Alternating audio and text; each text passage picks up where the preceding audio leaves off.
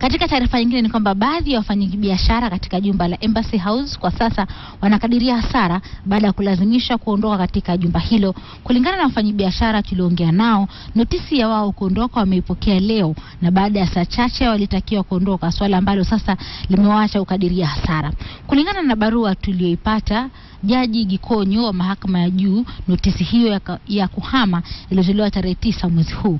Sasa wafanyikazi hao wanaomba muda zaidi ili kuruhusiwa kutafuta mahala pa kuendeleza biashara zao. You see, I've lost everything. It's okay. Is this fair? Is this fair? Okay. You see, these are the money that I was told that are false for me to. I've been conned, and the people who have conned me, unknown people, con men, they sold me this thing knowing that this thing has scandal. People are being evicted.